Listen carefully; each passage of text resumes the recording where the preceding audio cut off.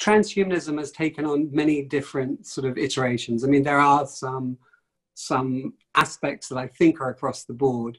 But how does your brand of transhumanism, or the one that you most click with, how does that differ, or how is it similar to perhaps FM 2030's sort of brand of transhumanism? So my journey with transhumanism has been one of attraction and one of repulsion. Basically, in the beginning, when I started, I thought that transhumanism is that kind of a narrative or overarching story that has the potential to bring humanity together on a global scale. And after sort of talking to, you know, hundreds upon hundreds of transhumanists on and off the record, meeting them in person, etc., I've concluded that at least in its current form and its current version, it absolutely is not. Not only that, but I personally have stopped using the term transhumanist as far as I'm concerned personally. Even though that has disappointed a lot of my fans, because, you know, I had a popular article that I wrote 10 years ago maybe called the Transhumanist Manifesto, and, you know, which is sort of like a very sort of declaratory, sort of like we would defeat death and all that stuff, kind of simplistic. I think I prefer to what you would call transhuman, I prefer to call human, and I think that transhumanism is basically humanism, or it should be anyway, and so I don't even want to differentiate, but it comes with a certain baggage which is very dangerous, and it's not only dangerous for us, but it's dangerous for the whole world. And what I mean by that is this. So in transhumanism, we have this idea that and generally that's not necessarily, again, transhuman idea. That's idea coming from humanism and coming from the Enlightenment and the Renaissance and so on. And we can sort of trace the genealogy of that idea, and that's the primacy of man, or a primacy of humanity. So, you know, it used to be the case that, historically speaking, in the hunter-gatherer society, we considered ourselves not to be different from the world around us. We considered ourselves to be a part of the world, not a part of the world. And our religion was, you know, sort of pantheistic. We had lots of gods, and animalistic. So animals could have, you know, sort of anthropomorphic or human features, and souls, and the stones and rivers and trees and the sky and this and that. And each one of us was kind of at a sort of a democratic level, decentralized, right? But then we moved from there to the theistic and especially monotheistic step of our development, where, you know, there was a single God on the throne, and we were his creation, his children, especially men, not humanity, but men, and we were therefore better than the rest of it, and the rest of it became simply our garden. So, in other words, for us, for our taking, to do with it as we please to do. That created this kind of a hierarchy. So God at the top, we a step below God as the sort of like his greatest creation, and the rest of the world created for us, for our own convenience, for our own everything, food, you name it, shelter, water, etc. And then with the explosion of the Renaissance, the Enlightenment, and humanism, we simply killed God. We had a coup d'etat, and we installed ourselves on that sort of throne. And then we denigrated the animals even further by sort of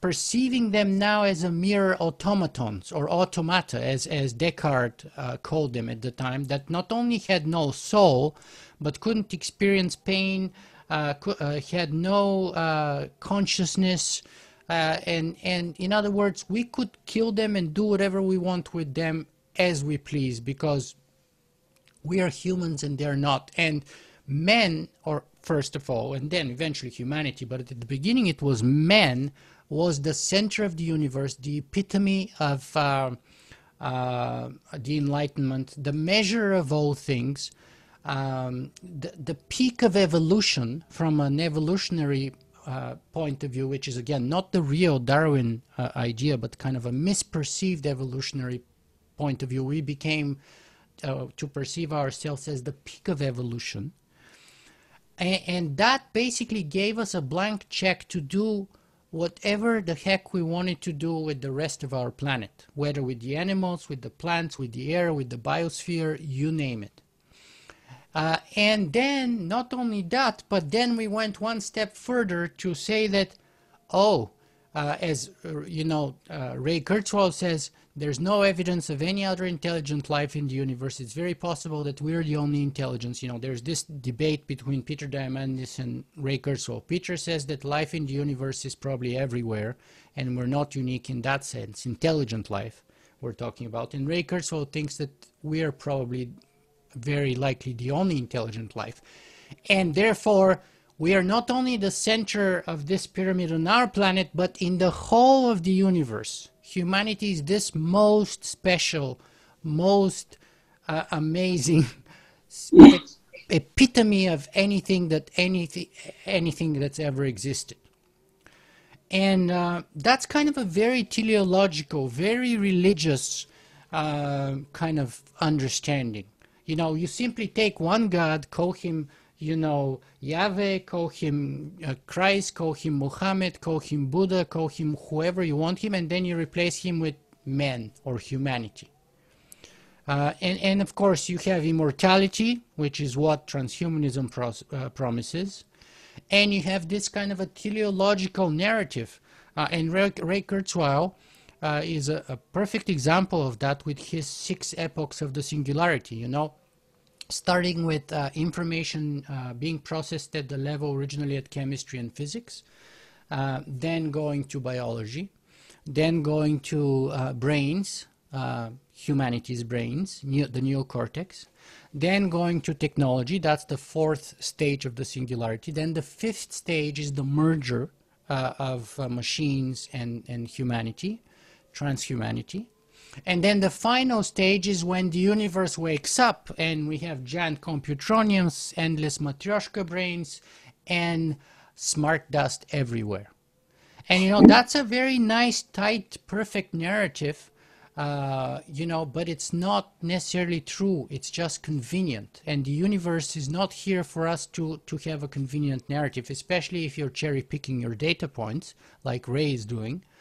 But, you know, it has enormous appeal, just as much, especially when you're promising people immortality and omnipotence, ever-presence, you know, all the amazing things that the other religions are promising. And so I thought that originally this kind of transhuman narrative will be a good narrative for us to unite around. And then I discovered a number of problems and issues, in my view, with this kind of narrative. And first I started sort of divorcing myself step by step from it slowly. And secondly, I've gotten to the conclusion that first, I don't think it's likely to unite humanity. And second, even if it does, it may come at a very high price, in the sense that it's a very useful tool to justify anything that we want to do. And give us a blank check to exterminate any other living organism, not only on our planet, but across the universe. And I see that often in transhumanists. So, for example, I meet people who, when we start talking about the environment and this species just got extinct and that species just got extinct, one of the most annoying answers that I get is, oh, don't worry about it, we'll just bring them back. You know, it's okay, we'll just bring them back as the way we're going to bring the woolly mammoth.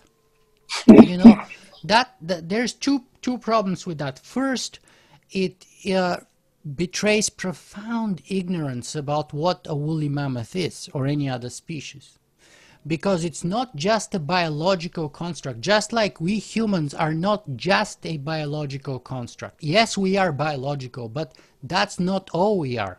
And the same way, a woolly mammoth is not just the DNA of the woolly mammoth, it's a whole social structure. And we know that elephants have a very complicated, socially stratified societies with a matriarch, with memories. They mourn their dead.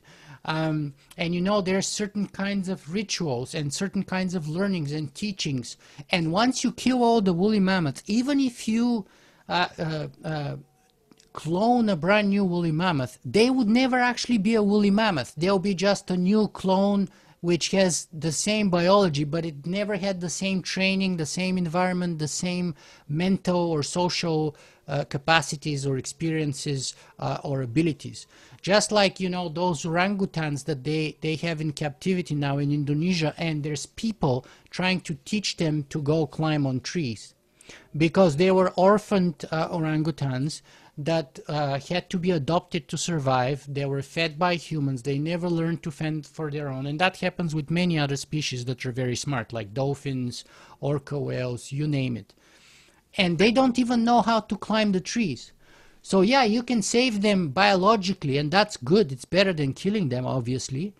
But they're never going to be the orangutan that you know to be an orangutan in a forest, jumping from a tree and being free and doing what orangutans do. Because if an orangutan can't even climb a tree, what kind of orangutan are we talking about here, right? And so that's first part of the ignorance. But second part is like, even if we can bring them back, it's like still that kind of hubris, that kind of arrogance is like, it is up to us to decide who lives and who dies at the species level. We're not talking about, I'm going to kill you to eat today.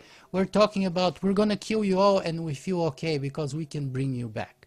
These divergences, I mean, I think what you're saying, and again, is that the main flaw for your transhumanism is as we've gotten to this place, it has at its tip the supremacy of man, and not just the supremacy of man, but it's almost given agency to that supremacy. I mean, I think that's what you're saying. It's not just that we put ourselves at the top of the pyramid. We're saying we now have to utilize all the powers in terms of being at the top. And that to you feels, doesn't fulfill the promises. So I guess the question for you is, what would have been, or in terms of your whatever you've replaced this with, what are the promises of whatever the philosophy is that's going to create a fairer, more holistic world? And when I say world, I don't just mean on this planet specifically. So that's another thing with transhumanism. It is hard for transhumanism, the idea, however you comprehend or understand that, and there's a big divergence of that sort of term, but it's hard for it to inform and guide you in your daily life, isn't it? Look, it depends how rigorous the philosophy is and how nuanced it is. I mean, if the basic philosophy is, you know, tools are going to solve everything, technology and science is going to solve everything, I think in a way it's very limiting, because you're just like, I'm going to go to sleep. I'm actually going to go into cryogenics for the next 50 years and wait for everything to figure itself out. If it is as simplistic as that, that doesn't seem like a way to do anything. But I think there are nuances. Like, we have the ability technologically, scientifically, to do all sorts of things. That doesn't necessarily mean we should do all of those things. Because if there's anything... Feed and clothe and shelter and provide clean water to every human being on our planet. And yet we have something like 800 million people who are starving. We have 2.5 billion people without access to clean water. It's not even so much the exploiting of the planet. I don't like the word, but it's also this, there is a selfishness or an ego that is detrimental. It allows us to still have infant mortality and various other things that we really, as you say, we should have gotten rid of.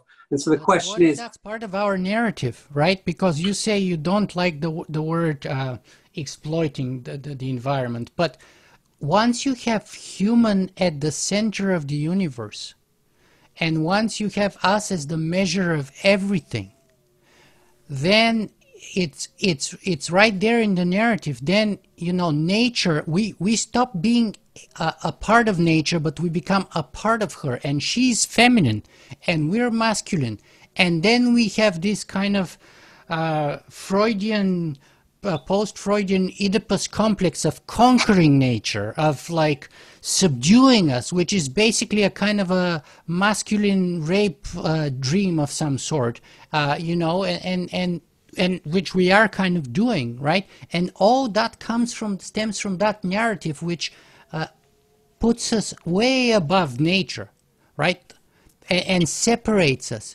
And transhumanism separates us even further and makes us even more special, because we're not only going to transcend humanity, because the reason right now we're human is because we're connected to nature, but we're going to be transhuman when we transcend nature, when we transcend biology, and that's even more separating us and therefore allowing us to do even more damage to her, while not realizing that damaging her is damaging us. But it's okay because we're transhuman. You know, one of the most interesting people that I met, not only because he's interesting and he was intellectually really a really smart person, he was a really lovely, decent person, is Ken Hayworth. And I mean, I think he would probably describe himself as a transhumanist, but I think it's less about supremacy and more about the oneness, what it means to be a part of this thing, not just in terms of the planet, but also our fellow human beings. Now, there's something that's a little earthy crunchy about that concept. The most popular idea of transhumanism, stemming both from Zoltan and from Ray, is a very individualistic one, which we shouldn't forget, right? And with Zoltan is even more to the Ayn Randian end than Ray, because with Zoltan it's even more like, you know, we are our own people, we are islands, you know, there's no society but, you know, a bunch of individuals doing their own best interest, you know, and so if there's no society, forget about nature then. You know, if you cut out that unit completely out of everything else, then the unit either is not responsible or shouldn't care about anything else, other than its own rational self-interest, of course. You know, it's funny because I am thinking about FM as you're talking about. You've got these two personalities, very interesting personalities, Zoltan and Ray. And here was FM talking about these idea of catalysts, and he would have included you as a catalyst, that we have to have these conversations. And whether, you know, the term doesn't quite fit, we reshape the term. I mean, look, humanity, as much as here we are conversating and exchanging ideas, and that's wonderful. There's also historically been a terrible violence attached to this. And again, if we look at certain metrics, and I'm not a metrics person, but metrics are important, we have seen some improvements. I mean, even in regards to, as we became aware of what we were doing in environmentalism, there has been a whole, you know, a growth in the environmental movement and in people being caretakers for our planet, or at least being concerned for our planet. Is it where it should be? Probably not. Well, 100% not. But I guess, you know, the idea that we are going to have a better future is one that is appealing. Does that mean a better future at the expense of... But is that a transhumanist idea, or is that an idea related to progress? Because when Francis Bacon invented the idea of progress, right, that there was no transhumanism. You know, before Francis Bacon, there was no idea, there was no concept of progress. The idea was that the world is and will always remain to be. And children lived basically like their grandfathers used to live, usually in the same place, usually doing the same jobs and making a living in the same exact way. The idea of progress never existed. And it was Francis Bacon for the first time in the 1500s who came up with the idea from his Christian zeal, by the way. He invented the term progress, first of all, 150 years before the Industrial Revolution, and considered it to be the highest charity of a good Christian, because, and especially to become a good scientist, because a good scientist could impact positively the future generations, and that was the nicest thing that a good Christian could ever do, right? But that idea is not a transhuman idea. Well, I guess what for me makes it transhuman in light of how we frame it today is that progress is measured on our efficiency and I mean, this is what people say. Again, I don't like to term myself a transhumanist. I don't like to term myself with any particular labels, except that I care about my fellow human being. I want my children's life on this planet to be as free of hardship and pain and so on. And I'd like it to be a friendlier, nicer world. That's what I'd like. And whether that's transhumanism, humanism, singularity 2.3 or 4.8, it doesn't matter to me. Some of this is semantics. Now, language is important. How we express ideas is important. So for the question, the transhumanist will say that this progress that we are making is because of science and technology. To me, the danger of that is it's not just the science and the technology. There are other aspects too. And so Francis Bacon may have created progress. We're now seeing progress as a result of some of these technological advances sort of labeled in this way, that this is going to be the savior, not of the world and everything that lives in it, but the human being. And this, I think this is a problem, as you've described it. But here's the crux of the matter, and maybe we're coming here to the most important point, the bottom line. Let me start by saying, so transhumanists often identify science and technology with transhumanism. That's not the case. You can have, and you did have, science and transhumanism, science and technology without transhumanism. Okay, so we shouldn't conflate them. But the important stuff is this, and you kind of went for that sort of pitfall right now. You demonstrated it, that it was the science and technology who did all this progress.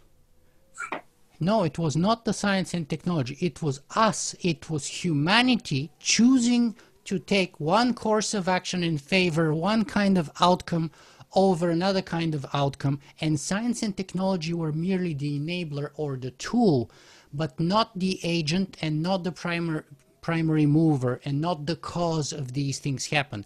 Which is why, of course, today we have the science and the technology to accomplish many things, as I mentioned, shelter, food for every living, clean water for every living being on our planet, but we're not doing it, not because of lack of science and technology, but because we lack commitment and because of other reasons, non-technological and non-scientific. And that's the crux of the matter. What does transhumanism have to offer to us for our future is what I asked myself one day. And my conclusion is that Stoicism and basic ethics has a lot more to offer than transhumanism. Why?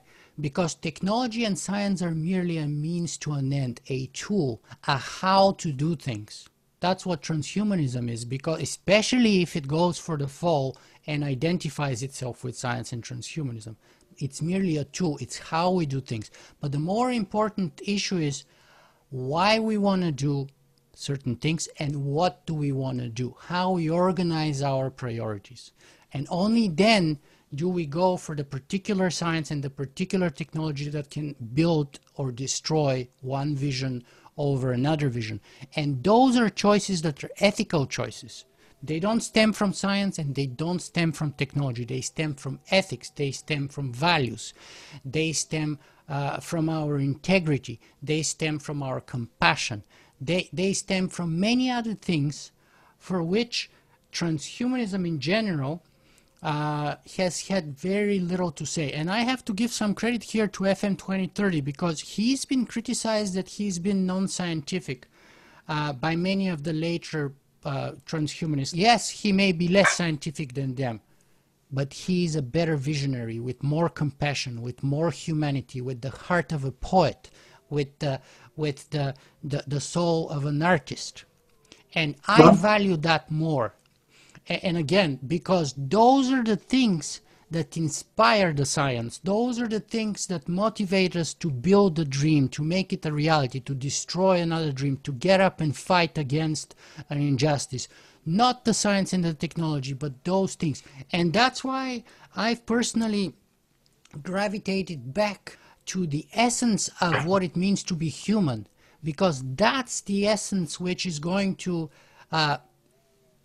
help us steer towards our future, one version of it or another, and which eventually will be responsible to whether we destroy ourselves or we populate the universe as Ray Kurzweil, or conquer the universe as like a hyper-masculine, you know, wet dream come true.